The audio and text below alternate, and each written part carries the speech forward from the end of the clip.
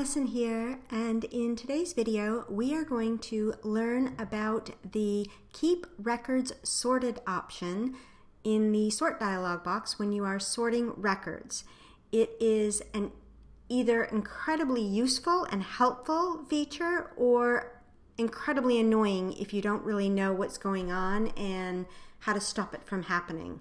So let's get a handle on this and we'll get started now. So we are looking at a list of products, herbs and spices, and as we look at the product names, some of them are marked with a subheading, spice, herb, extract, and some of them are not. Like we have this cumin here that isn't marked, and some chili powder, basil that need to be updated.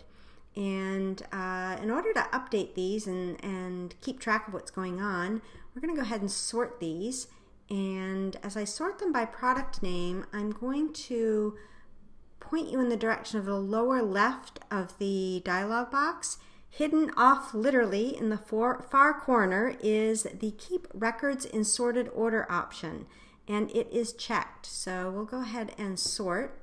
And already this is great in terms of all the spices are being grouped together and the herbs, when they're marked, are being grouped together, and it's easy for us to spot the ones that need updating. So we'll go ahead and update these. This is an herb, and when we click away, look at that, it groups with the other herbs because we have that option, Keep Records Sorted, on, so that as we edit these, they fall nicely into the list when we click away or commit the record. So we'll do this last one here. And look at that, we have a nice tidy list. It was easy to find the ones that, oops, missed one there. Let's add that.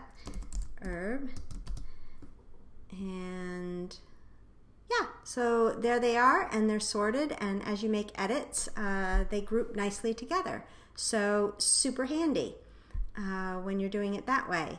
And if you're adding records, if you're at the bottom of the list and adding records, it can go pretty well. So we're doing herb, and let's add parsley. And let's create another new record, Command N or Control N on the Windows, and we'll do herbs and spices, and do another herb and oregano. And then it's staying nicely there, but when we click away, it pops into the sort order.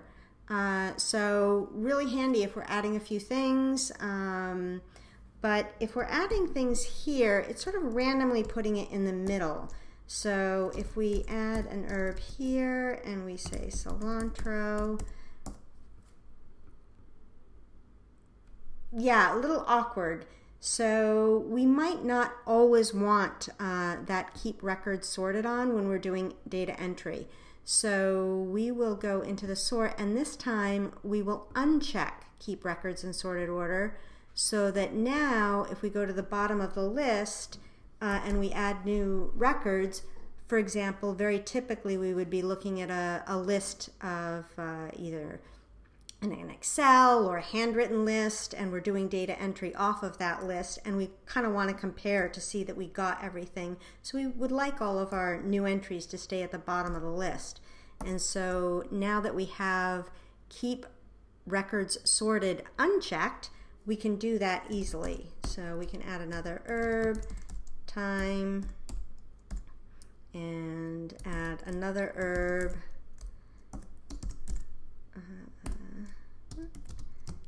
garlic, let's say, and they're all staying right there at the end, which is where we want them to stay. When we click away, they're staying right there at the end. They're not going up to the top and disappearing on us, where, especially if you're working with a long list, it might be difficult to know where it went to.